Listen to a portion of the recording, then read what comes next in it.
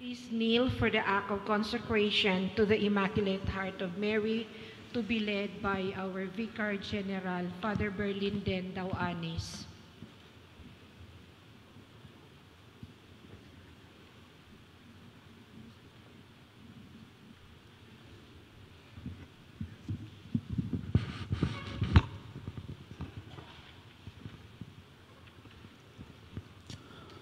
Act of consecration to the Immaculate Heart of Mary.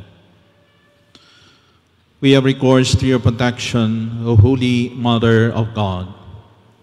As we recite the words of this antiphon with which the Church of Christ has prayed for centuries, we find ourselves today before you, our Mother, we who make up the body of Christ, present in our land, recite the words of this present act of consecration and entrustment, in which we gather, first of all, the hopes and anxieties of our Filipino people at this moment of our history.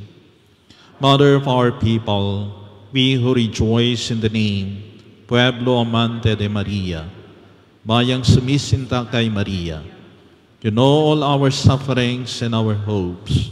You have a mother's awareness of all the struggles between good and evil, between light and darkness, which afflict the world today. Mother of our people, accept the cry which we, deeply moved by the Holy Spirit, address directly to your heart. Embrace with the love of the Mother and handmaid of the Lord, our people and our land, which now we entrust and consecrate to you. For we are truly concerned for the earthly and eternal destiny of every individual among us and for all our people. We have recourse to your protection, O Holy Mother of God. Despise not our petitions and our necessities. Behold, as we gather before your Immaculate Heart, we desire the Church of the Lord in our land. Join in heart and mind with all our people, isang bayang Filipino, to unite ourselves with the consecration which for love of us, your Son made of himself to the Father. For their sake, he said, I consecrate myself, that they also may be consecrated in the truth. We wish to unite ourselves with our Redeemer in this consecration for the world and for the entire human race, which in his divine heart has the power to obtain pardon and to secure reparation. The power of this consecration by your Son, our Lord, lasts for all time and embraces all individuals, peoples, and nations. Thus also it embraces our people in our land. The power of this consecration overcomes every evil that the spirit of darkness is able to awaken, and has in fact awakened in our times, in the hearts of men and women in human history. How deeply we now feel the need for the consecration of our people, in union with Christ Jesus himself, for the redeeming work of our Redeemer must be shared in and by the world and by our own people through the Church. We turn to you, Mother of our Redeemer and our Mother. Above all creatures may you be blessed, you the handmaid of the Lord, who in the fullest way obeyed the divine call. Hail to you, who are wholly united to the redeeming consecration of your Son. Mother of the Church, enlighten the people of God along the paths of faith, hope, and love. Help us to live in the truth of the consecration offered by Jesus, your Son, for the entire human family, and for us, the Filipino people, and for our beloved land. Entrusting to you, O Mother, our people, your Pueblo Amante de Maria, we entrust to you this very consecration itself, placing it in your motherly heart. Immaculate Heart, help us to conquer the threat of evil, which so easily enters and takes root in the hearts of people today, whose immeasurable effects already weigh down upon our country and seem to block the paths toward the future. From hatred, violence, conflicts, which divide and destroy our people, deliver us. From sins against human life, from its very beginning, deliver us. From the demeaning of the dignity of the children of God, deliver us. From every kind of injustice in the life of society, deliver us. From readiness to trample on the commandments of God, deliver us. From the loss of awareness of good and evil, deliver us. From sins against the Holy Spirit, deliver us.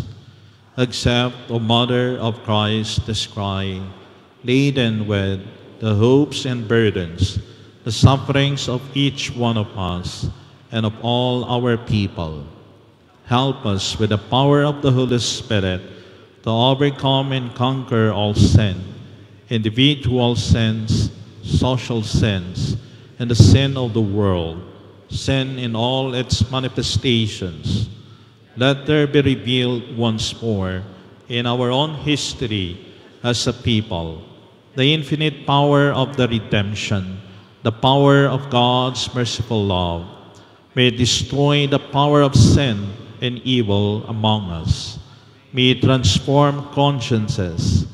May it change hearts to the likeness of the heart of Jesus and your own heart. May your Immaculate Heart reveal for all in our land and through all the world the light of hope. O Mary, Mother of Jesus and our Mother, our life, our sweetness, and our hope. Amen. Please remain kneeling. The Bishop will now entrust the Diocese of Baguio to our Blessed Mother by his symbolic offering.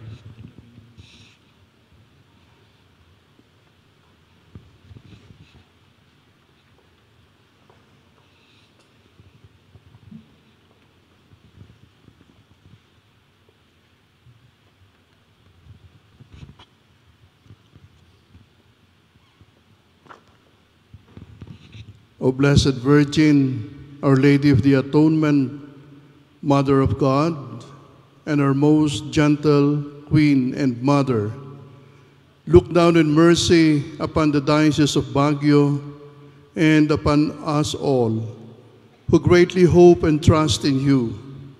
We, your faithful people, are assembled here to offer you this diocese and the whole country in which we live. You were honored throughout the diocese as its protectress and its mother. We consecrate the Diocese of Baguio to your maternal care. To you we entrust our priests, those in consecrated life and the laity, who invoke you as Mother. Guide us to seek freedom and justice for all. Direct its steps in the ways of peace. Enable all to meet Christ, the way, the truth, and the life. Plead for us, your children, whom you did receive and accept at the foot of the cross. Our Lady of the Atonement, pray for us and give to the world the peace, reconciliation, and unity for which all peoples are longing. Peace in the truth, justice and charity of Christ, restoration of the sick, consolation for the troubled, repentance of sinners, and peace to the departed. We offer you all the people of this diocese, especially those who know you so little or not at all. May all in our country know Christ, the light of the world and its only Savior. May we, who follow your Son, be faithful in the works of building a culture of life in our world, where all human life is treasured and the gift of God's creation is respected and cared for, and the noble cultures of the people are preserved and enhanced by the gospel. so that all may share the fruits of God's generous love. Our Lady of the Atonement, sinful as we are, we come to you, who are all pure. We salute you, we honor you, as how we may with our humble offerings. Amen. Pray for us, O Holy Mother of God, that we may be made worthy of the promises of Christ.